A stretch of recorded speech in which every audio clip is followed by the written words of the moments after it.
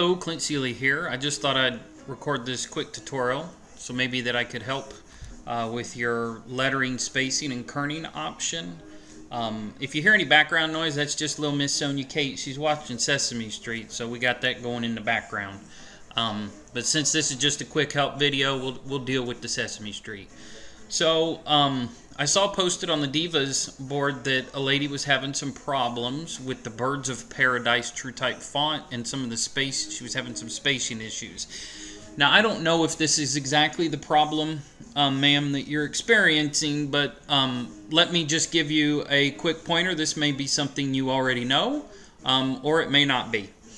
With fonts like this, sometimes when we download TrueType fonts, especially free ones from like DaFont or dafont.com, the font creator doesn't spend a ton of time kerning out or spacing correctly out the letters of the alphabet. They just do the artistic thing and they're a little bit quicker about it. So sometimes, as a designer, we have to take it into our own hands to make sure that these letters are kerned properly. And you can see here the Clint Seeley, the particular type of font, everything's not connected the way that it should be. But you can see here, and we're in the art canvas, you can see here when the lettering is selected, each letter has by it a little bitty node, you can see. So the first thing that we would want to do to start, instead of doing these all individually, is we'll get as close as possible, as close as we can. So I'll go over here, once it's selected, and I'll click right here on the edit tool here. And you can see I get these little handlebars that show up. Well, I can hover over, grab this handlebar, and I can manually change the kerning or the spacing between each letter. So we'll get those down as close as we can to where it looks right, but it may not be perfect. So I'm going to let it go there. And if you want to manually control now, make tiny little adjustments so everything looks correct. Maybe I want to change the C a little bit. Well, I can do that by manually grabbing these letters by their little node or their little handle individually. Alright, so if I hover over and with my mouse I left click and hold down, I can grab that C and I can move that C anywhere I want. Okay, that's just kind of freestyling it.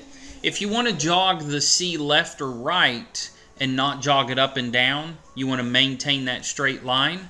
Let me hit undo. All you do when you hover over that dude, hold Control down on your keyboard. So I'm going to press Control, okay, and then I'm going to grab that guy and it'll go, well, it should go just, well, sometimes the program has a hiccup. Now, see, I'm going left or right, but it won't go up and down. So then I can kern this perfectly because you can see the dotted outline. I'll get that dude right in there. Boom, just like that. I could grab the Y and do the same thing. Okay, that doesn't look good, so I'll kern this guy right on over to where everything looks smooth. Okay, and when you're happy in the art canvas with the way that this looks and the letters are spaced, you could then convert that dude to embroidery digitizing.